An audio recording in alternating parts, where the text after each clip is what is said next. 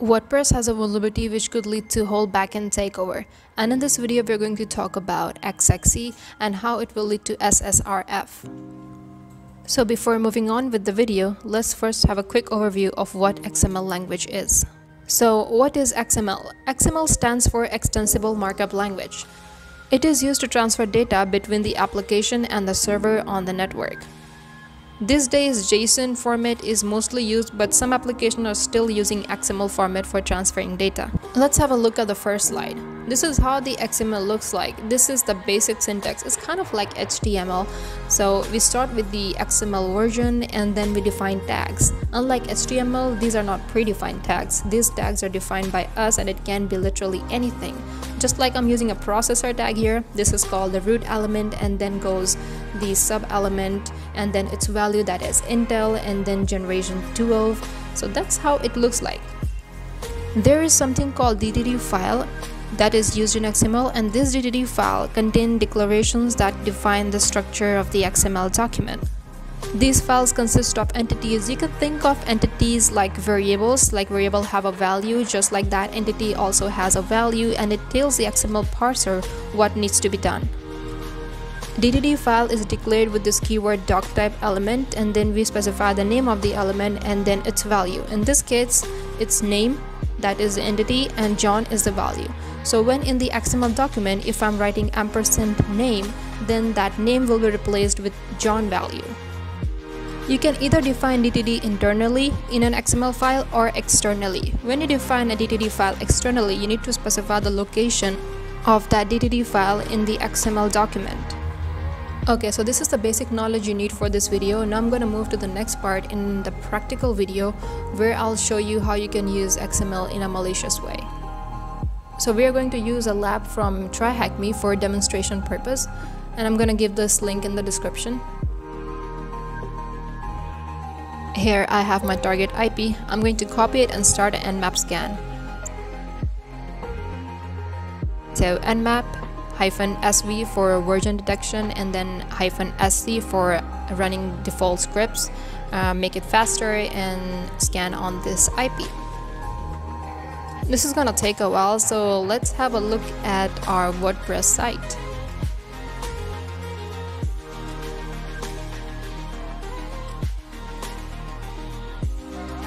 And here it is, a simple WordPress site, just another WordPress. And hello world, welcome to WordPress. This is your first post. Edit or delete it, whatever. And over here there is a link.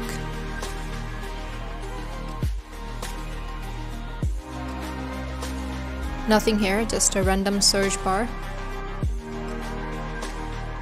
Okay, let's have a look at the webalizer, and it says it WordPress version 5.6.2, programming language PHP, database is MySQL. That's pretty important and crucial information. And nmap scan is complete. Port 22 open, SSH, and port 80 of course.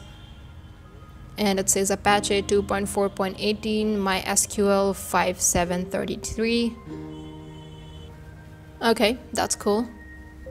Let's move on to login page of WordPress. Okay, normally when you see a WordPress site, you have to find out the credentials some way or exploiting some other vulnerabilities that could give you the credentials of this site. And when you log in and you get in the dashboard, that's where the important thing starts, especially for this video. This video is about covering that specific vulnerability when you enter that dashboard, not some exploiting a WordPress site. So this TryHackMe room has already given us the credentials for this website.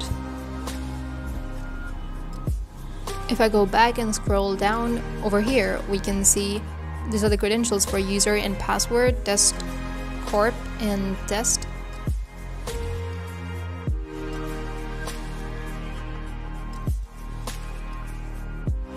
You know what? Let's also start WP scan. Since this is really important when you are on a WordPress site, you should always do a WP scan. So if you don't have webalizer, you can start a WP scan and it probably will give you the same result.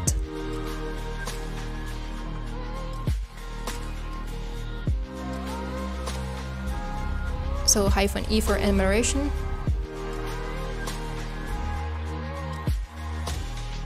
Okay, this dashboard is loaded, but we're going to look at it. after the WordPress scan.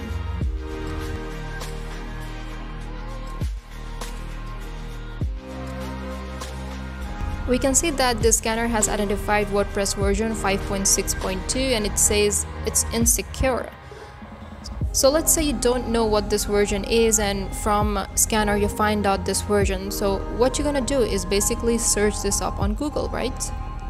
Let's have a look at this one.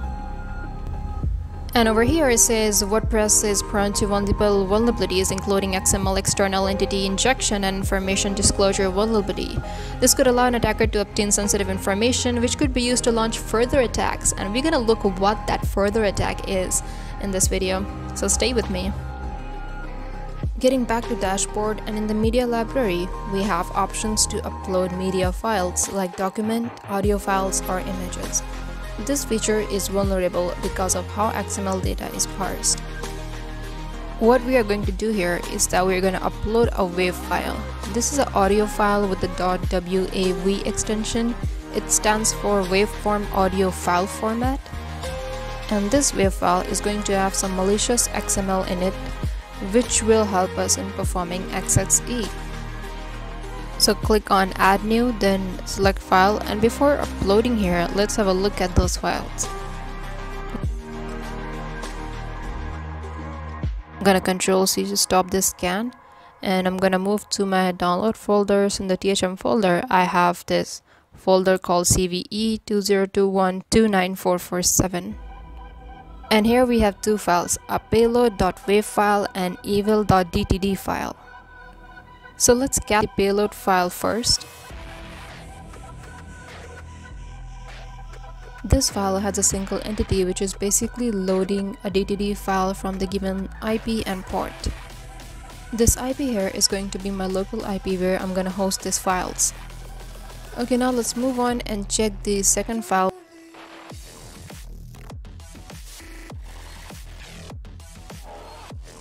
As we can see, it consists of two entities. Basically, the first entity is telling the parser to read the WordPress configuration file from this particular location, that is var www.html, and then base64 encoded.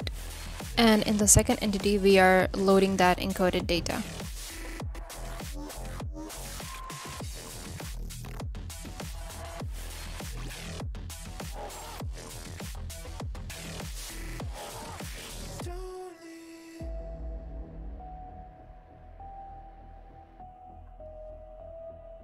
So let's start our Python HTTP server and upload that payload.wav file.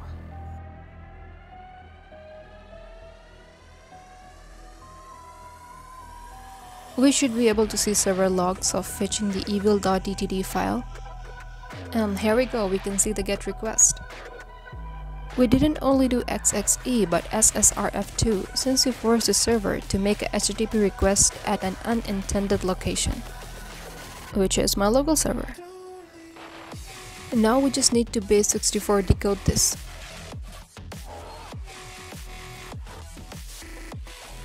I have this decode.php file here. I'm gonna change its contents.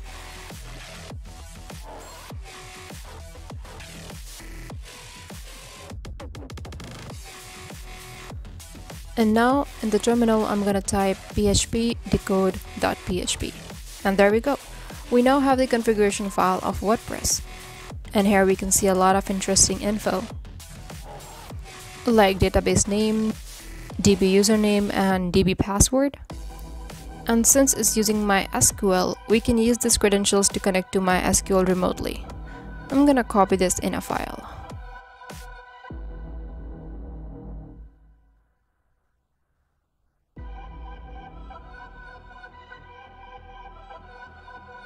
Okay. In the terminal, I'm gonna type in the IP and username, then -p for password.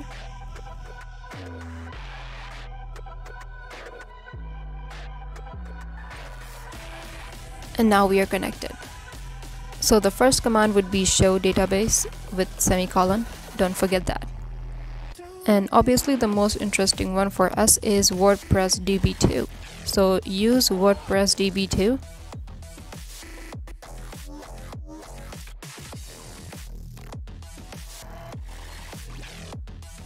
Okay, the database is changed now, and I'm gonna type show tables.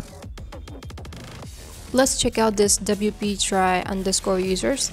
So the command would be select star from this table, and it's going to show us all the users that are present in this table. We can see user corp001 with their email and password.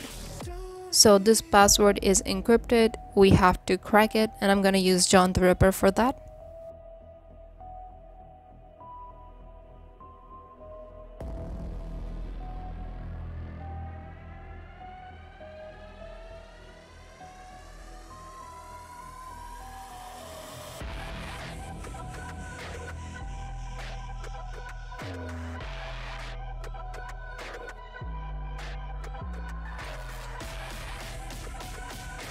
Okay, so now we have the decrypted password. Now let's use this creds to log in to the WordPress.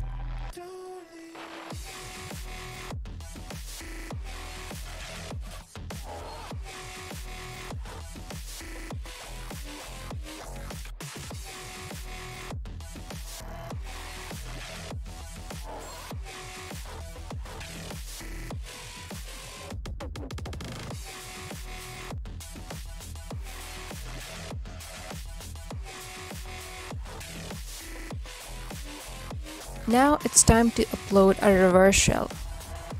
In the plugins, we can edit PHP files.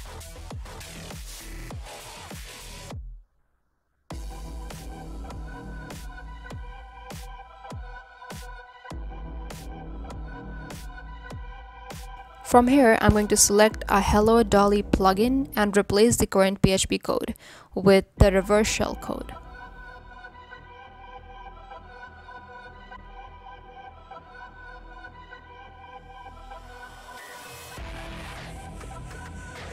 I have PHP reverse shell in my downloads folder. If you don't have it, you can just download it from pentestmonkey.com. I'll give the link in the description.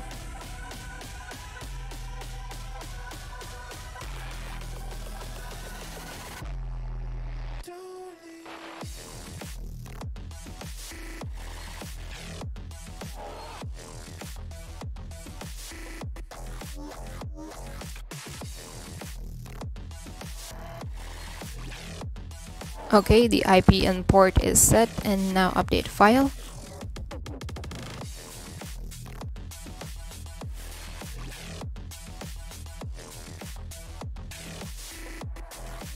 To trigger the payload, we need to change the path to WP content, plugins, and hello.php.